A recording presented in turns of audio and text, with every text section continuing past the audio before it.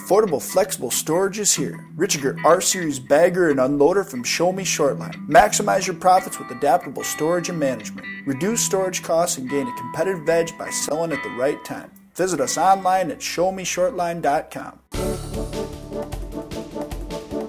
Our weed of the week today is a difficult to control weed for many farmers. It's water hemp. Yeah, water hemp is so tough to stop, and part of the reason why is it comes up just a little bit later than a lot of other weeds, and so many guys don't use pre-emerge herbicides. I just don't understand that, why you wouldn't use a pre. But if you don't, you're going to be out there multiple times with Roundup. A lot of guys we know will spray in soybeans 3 times. There are a handful of guys that even spray 4 times, and a lot of that is due to water hemp because it just keeps coming and coming and coming. And you know what? Water hemp can grow really fast. I mean, we're talking 3 to 4 inches per day. So it only takes a week, and you can have some little plants, and all of a sudden they're above your beans. It's a lot more exciting than watching the grass grow because you're actually getting somewhere with the water hemp, and it will outgrow corn. I've seen water hemp outgrow 10-foot tall cornfields. So it's a tough weed, and the reason that it's so tough to kill with herbicide is that it has very waxy leaves. There's no hairs on the leaves and stems. It looks a lot like redwood pigweed, but it's definitely different. We call this smooth pigweed, but it's called water hemp. And the thing to keep in mind too is it's ALS resistant in many cases. So many of those ALS products, like the Pursuit family of chemistry. We used to use Pursuit to control redroot pigweed. It worked great.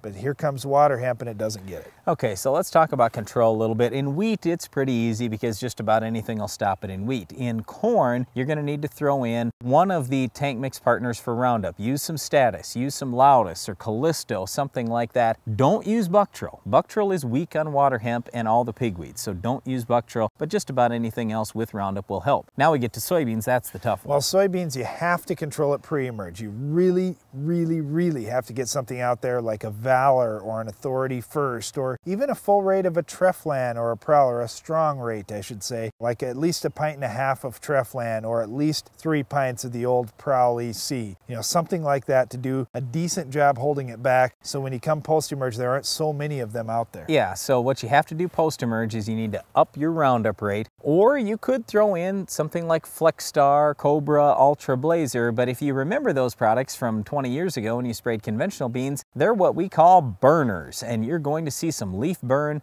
probably that same day, if not for sure the next day. That you aren't used to in Roundup Ready beans. Right. What I say is this: water hemp, in our experience, has been very nitrogen sensitive. When you have some ammonium sulfate in the spray tank with that Roundup, it really accentuates the control. So do add some ammonium sulfate at 17 pounds per 100 gallons. If you want to try one of the tank mix partners, you sure can as well. Well, once again, our weed of the week is water hemp. Do the best job you can to get it under control if you want top yields on your farm. That's it for our weed of the week, but stay tuned. There's more Ag PhD to come right after this.